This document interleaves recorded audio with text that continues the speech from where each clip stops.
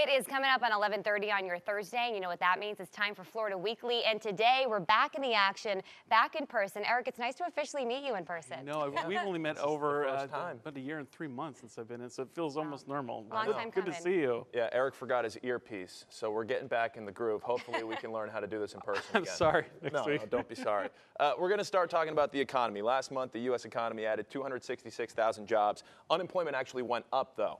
Restaurants are being particularly hit hard, not being able to fill the positions that they have open. Why is that, Eric? Well, we're seeing that when it comes to restaurants, these folks are, plenty of jobs are to be had. And the question kind of becomes, why are there long waits? Why can't they get fully staffed? Why is that?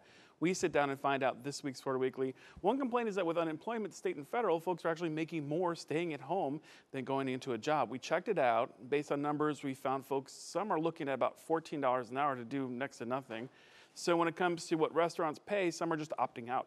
Other point is that not just the money, but they're hoping for more respect in the industry. Either way, we look to the future on what's to come. And we even saw McDonald's raising minimum wage to try to entice workers. Yeah, and a lot of states are dropping the extra benefits. So it'll be interesting to see what happens over the next few months. But speaking of businesses, you need good leaders in a business to have a successful one.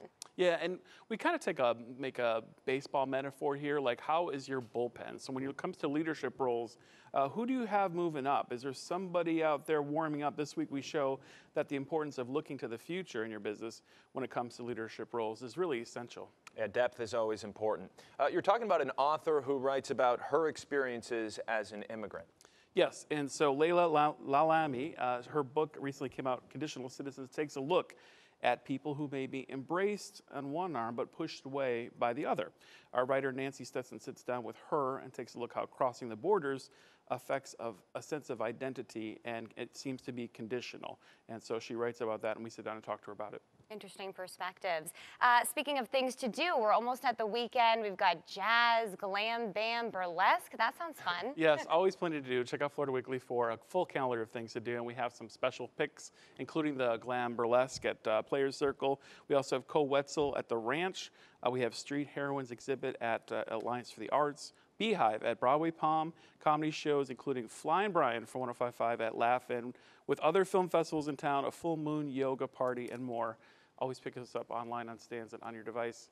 And right here on NBC2. Full moon yoga party? Full moon yoga party. That sounds like it could get weird. Yeah, no, anything full moon blank can get weird. And when it comes to yoga, be prepared for anything, I guess. All right. Interesting. You'll have to check it out to find out. Eric, thank you so much for coming. Great to have you back in the studio again. Great to be here. We'll see you next week. Thank you. Same time, same place. Appreciate all that you See you guys do. then. Thank you. All right, you got it.